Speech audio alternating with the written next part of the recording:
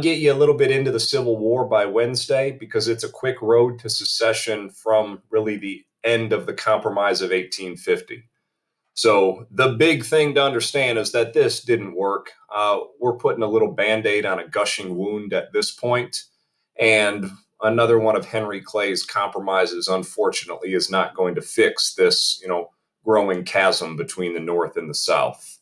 So looking at the 1850s in general, I'm hoping that you can draw a direct line to the Civil War from the end of the Mexican American War.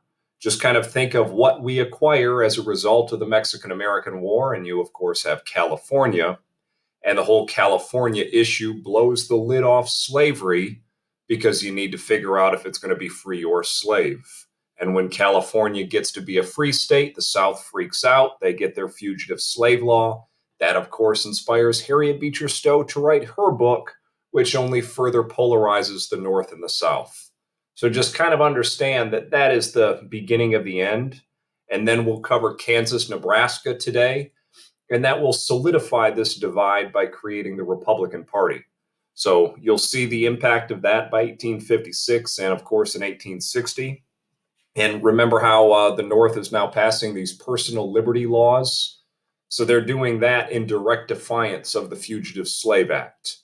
The South, by the way, they're writing anti-Tom novels to try to defend slavery and to try to still claim that it's, a positive good and necessary for the economy. So again, we're just growing further and further apart, and the presidents are playing like no role at all.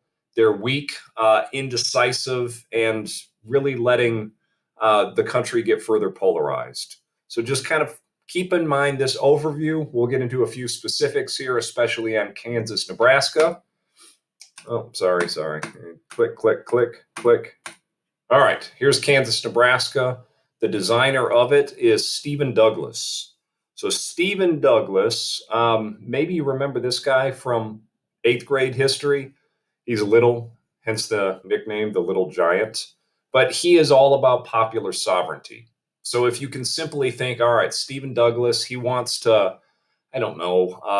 take the pressure off of Congress and just allow the people to decide in Kansas and Nebraska whether they want to be free or slave. Just know that this is not going to work, but it's his plan. And Congress is going to go ahead with this because it takes the pressure off them.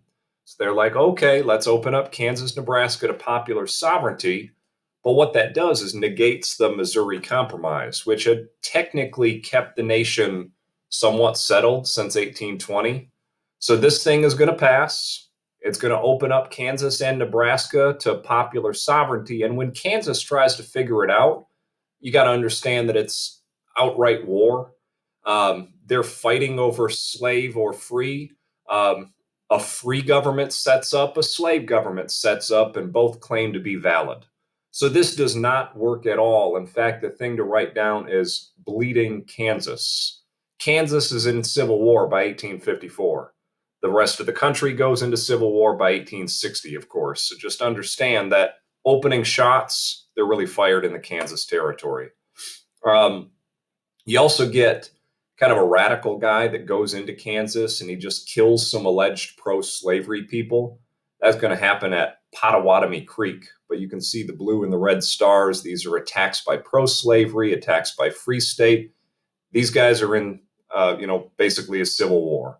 They're burning down, capitals. They're attacking each other. Blood is definitely shed, especially when John Brown goes in and kills like these alleged pro-slavery guys. John Brown, you may not remember him from this incident, but I would say this is his opening shot. He feels like he's on a mission from God. He's got these apocalyptic visions of the end of the world, and he wants to rid the world of slavery. So he goes and kills these pro-slavery guys, but this is probably what you more so remember him for when he goes into Harper's Ferry. He tries to seize the federal arsenal and then arm all of the slaves. Tries to do this without telling any of the slaves that's his plan. But maybe you remember something about John Brown's kind of radicalism. So again, he's a New Englander, apocalyptic vision. The Harper's Ferry raid is important to note. And again, just think your way through this. He does all of this without telling anyone of his plan other than the guys that are with him. So maybe he wasn't all that with it. Either way, he's convicted of treason. He's executed, and then becomes kind of a different figure in the North or in the South. So just to understand the impact of John Brown, the South is going to view him as an outright madman. The South is dead set convinced that the North is now sending its crazies into the South to like start a civil war. So the South is going to get more defensive of their system. Whereas the North, well, hey, this is a guy willing to die for a cause. In fact, the North celebrates him. They write poems, songs about John Brown. In fact, this one, the lyrics here, John Brown's body lies moldered in the grave. You may have heard it. But they took kind of an old tune. It was very popular during the Civil War. Anyway, viewed by totally different perspectives depending on where you were. All right, back to the Kansas situation. This Lecompton Constitution is produced and it's pro-slavery no matter what. And keep in mind that Kansas never really officially voted on it. Both sides claim to be the valid government in California, or I'm sorry, in Kansas. But no matter the outcome, Lecompton says, oh, yeah, no matter what you guys vote on, Kansas is going to have slavery. So how is that popular sovereignty if nobody officially, there was no consensus on the vote? It's messed up. And as a result, Stephen Douglas, the guy that creates that Kansas-Nebraska Act, he says, hey, this doesn't reflect popular sovereignty. I don't like it. So if Stephen Douglas is fighting against a pro-slavery thing, you've got to understand the impact. And back up for a second, what political party is Stephen Douglas? He's a Democrat. Well, with a Democrat now fighting against this pro-slavery thing, you got to understand he just split the Democratic Party in two. So now you're going to have Douglas leading the Northern Democrats, and you're going to have some Southern Democrats who are going on the pro-slavery bandwagon. But anytime your party splits, that's probably not good news for winning future elections. So here's the Lecompton Constitution, forcing slavery down the throat of a free soiler. And again, no matter what the vote, which they never even really did, Lecompton guarantees that Kansas will have slavery. So messed up, upsets the North. In fact, one guy in the North calls it the crime against Kansas, and he makes a big speech. Well, look what happens when Charles Sumner makes his speech on the floor of Congress. A pro-slavery guy from South Carolina nearly caned him to death. Can you say that passions are getting inflamed, that we're getting more and more polarized? Violence again in Congress, yeah, it's getting pretty messed up. Simply, foreshadowing the violence that is about to be there. So Bully Brooks is from South Carolina. Charles Sumner, maybe just underline or put a note on Charles Sumner's name, because he's going to come back later. He almost dies. He has to go to Europe to get like some special treatment. And when he comes back, it's the tail end of the Civil War. Well, he'll be the leader in Congress when Congress takes over like the Reconstruction phase. And guess what? His goal is to punish the South. Think he's seeking any vengeance against the violence directed towards him? So more on Charles Sumner later, but maybe just remember this. Okay, as for the birth of the Republicans, they've got a coalition of a bunch of different groups that were kind of, splintered off over the last 20 years with that weird Whig party. The Northern Whigs, you remember they're starting to break off once some of the Southern Whigs liked all the pro-slavery elements. Many of the Northern Democrats don't like the pro-slavery options, so they're going to kind of form this coalition. The old Free Soilers, the old abolitionists, and the Know-Nothings will actually join up with the Republican Party. So they've got a pretty solid coalition. And this is somewhat miraculous. 2 years in to a brand new political party, they almost won a presidential election. So you've got the winner, James Buchanan, the Democrat, John Fremont, a hero of the Mexican-American War, and Millard Fillmore, he's basically a know-nothing candidate here. 3 guys running. Fremont, got a cool slogan, free soil, free men, Fremont. And the South was already saying if this guy wins, they're going to secede. So a bunch of moderates, a bunch from the border states, they either went with the American Party or they went with the Democrat to keep the nation together. And you can basically see how it breaks down. Fremont, brand new party, gets 114 electoral votes. But Buchanan wins with 45.3%. And again, it's these border states that basically didn't want to, be torn apart with a civil war. And Millard Fillmore, third party, actually won electoral votes. Kind of notable there, 26%. And again, the American Party, that was the know-nothing party. They wanted to, be against the immigrants. Okay, one quick court case to note. No more John Marshall, by the way, which might make you happy. Now you have a pro-Southerner, Roger Taney. And this guy has to decide the fate of Dred Scott, whose owner moved north. And now that he's living in the north, he sues for his freedom because in the north there wasn't slavery. So eventually this court case is kicked up to the Supreme Court. And the simplest thing for you to understand is the court goes crazy with its ruling. Rather than simply decide the fate of Dred Scott, the Supreme Court goes super pro-slavery and says that Congress can't even legislate slavery because slaves are property and property is protected. So the Supreme Court says, no, 1820, 1850, all those compromises are unconstitutional. And by the way, Black people can never become citizens. Therefore, they can't sue in courts and they can not be citizens. Don't stress every detail here. But again, I would understand that the ruling is super pro-Southern, pro-slavery, and it's going to further, tear apart the nation. So the South gets this very pro-slavery ruling. All right, now Lincoln's coming along. So kind of the rise of Abe Lincoln. Do you remember at all when I first mentioned him? Hopefully you recall Spotty Lincoln, how he was against the origins of the Mexican-American War, wanting to know the exact spot it started. Well, after that, he faded away and went back to law. He did not have a huge record in politics. So just know that it's Kansas, Nebraska that brings him out of the shadows. And now he's like a leading voice in the new Republican Party. And he's a very, very powerful speaker. And that in part explains why he's able to rise so fast. So he's against, the whole Kansas, Nebraska situation. He's against Dred Scott. And he's chosen to run against Mr. Popular Sovereignty, Stephen Douglas. Both of them are from Illinois. So maybe you're familiar with this. And again, little political experience we mentioned. Maybe you've heard of the Lincoln-Douglas debates. I actually had to read the entire transcripts, 400 pages of this in my freshman year history class at Michigan State. So both express their viewpoints on slavery, on popular sovereignty, and they tour around the state of Illinois debating all of this stuff.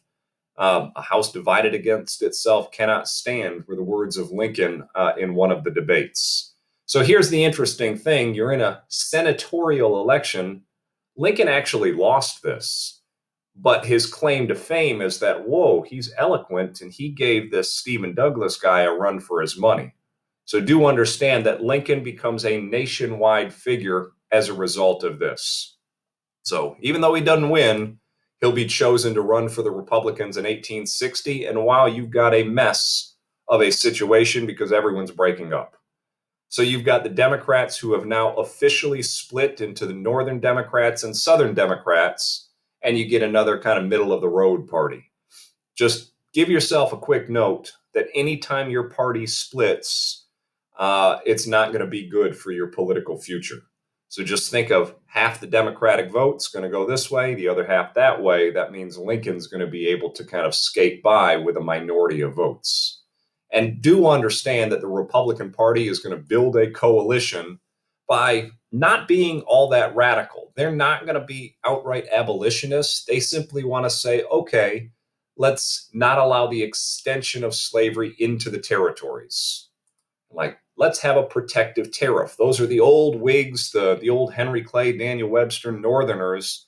And the Republican Party will really cater to big business from this point forward, even up to modern day. No abridgment of rights for immigrants. They want the immigrant vote. They want to build a Pacific Railroad. They want to get the Western vote, and they actually will. So just think they've got a little bit for everyone here. Internal improvements at federal expense. Let's get the Western vote that way by paying for it. And even we'll give farmers some free land. So this is how you build a coalition. You've got all of these planks in your platform, a little bit for everyone. And if that's enough, then you can possibly win a presidential election. So just know that the Republican Party, the common misconception is that they're all about the abolition of slavery. That is not the case. In fact, Lincoln outright says he won't even abolish slavery. He just doesn't want to expand it into the territories. So maybe you got to hit pause on the recording, get a few of these things down. I do see it as a question. All the following are parts of the Republican Party platform, except. So make note of it. Think about it. There's the Southern nominee. Nice mustache. I'm not going to sweat the names too much. There's Stephen Douglas. Again, I'm not going to sweat this too much, but let's look at kind of this last-ditch effort at compromise. So clearly we are getting torn apart.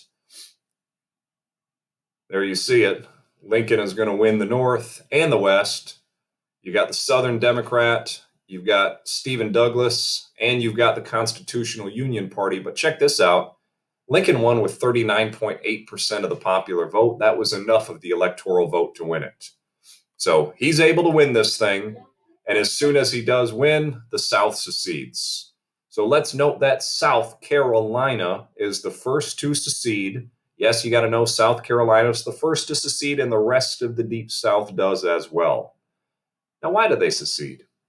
Well, South Carolina actually wrote their reasons for secession, and they said, well, it's because of slavery, and slavery will be threatened. And they came up with like a multi-point platform where it's all about slavery being the primary reason for their secession.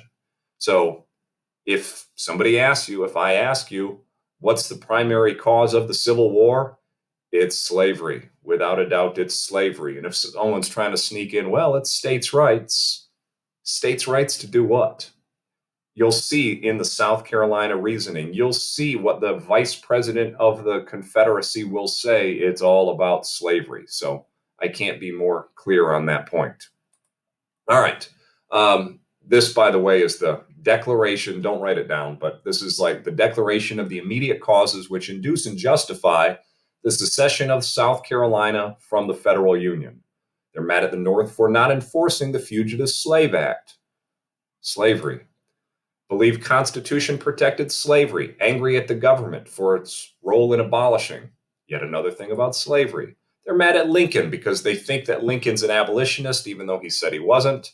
And the primary reason, increasing hostility on the part of the non-slaveholding states to the institution of slavery.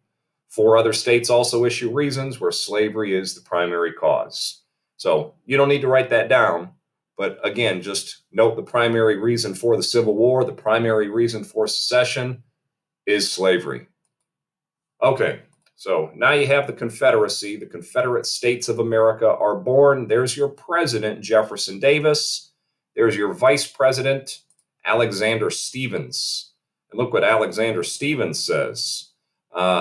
He declared that the cornerstone of the new government rested upon the great truth that the Negro is not equal to the white man, that slavery, subordination to the superior race, is his natural and normal condition. So there you have the Confederacy, founded on the back of slavery, president, vice president. Yes, I would note those names. And last thing that I need to mention, this guy tries to come up with a compromise to save the Union. This John Henry Crittenden guy, an old know-nothing, tries to bring back the 3630 line. It doesn't work. Basically, we're going to have civil war once Lincoln takes over. But maybe the key, the South seceded when Buchanan was still president. What did Buchanan do about this? Nothing. So understand like the lame duck period. Lincoln had won the election, but the president is still in power until actually March. So just kind of understand that in the lame duck period, you're still president, but Buchanan was like, not my problem. So he just kind of let the nation get torn apart even further. So this was an attempt. It doesn't work. Lincoln is going to inherit an outright mess when he takes over in 1861. There we have it for the day. I know a lot of information. Let me know if you have questions. Tomorrow we'll get into some of the details about like northern and southern advantages, disadvantages. And again, keep in mind it's a busy week, so you may want to pace yourself. Have a good day.